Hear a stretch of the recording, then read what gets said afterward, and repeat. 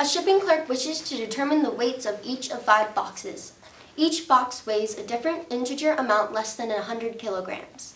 Unfortunately, the only scales available measure weights in excess of 100 kilograms. The clerk, therefore, decides to weigh the boxes in pairs so that each box is weighed with every other box. The weights for the 10 pairs of boxes are, in kilograms, 110, 112, 113, 114, 115, 116, 117, 118, 120, and 121. From this information, the clerk can determine the weight of each box. What are the weights of each of the 5 boxes? The first thing we can presume, because each of the boxes are a different weight, is that A is less than B is less than C, which is less than D, which is less than E.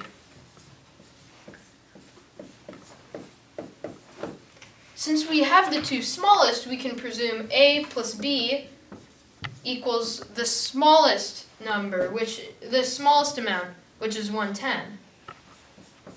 We can then say the second smallest ones are A and C. So we can say A plus C is the second smallest one, which is 112.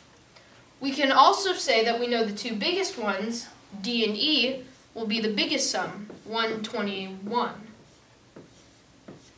And we know that C plus E will be the second largest sum, and it will be 120. Now, since we know that A plus C and A plus B, since A is a constant, C is 2 larger than B. We now know that if you added C and B together, if you add something that's 2 away, it's either adding 2 odd numbers or 2 even numbers, which must produce an even number. Therefore, B plus C cannot produce the next amount, which is 113. So we have to say that A plus D is 113.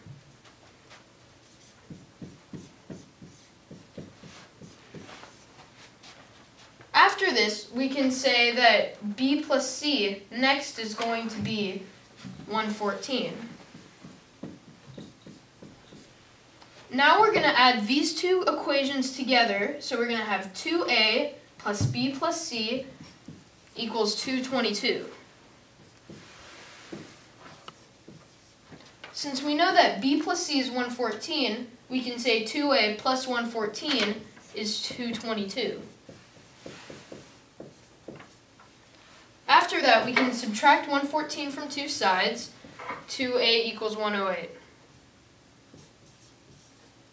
And then after that, we can just divide both sides by 2 and have A equals 54. So we know that the weight of the first box is 54, but now it's time to find the weight of the other boxes. So what we're going to do is get A plus B and get 110, which is the sum, and subtract A from both sides.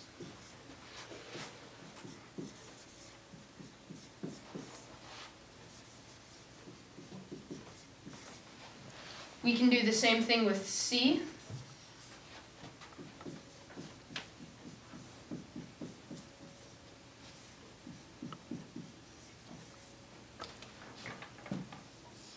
We can do the same thing with D.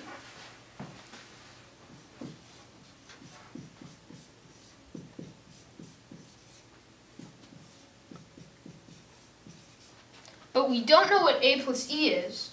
So what we do is go to D plus E, and since we know the value of D is 59, we can say 59 plus E is 121.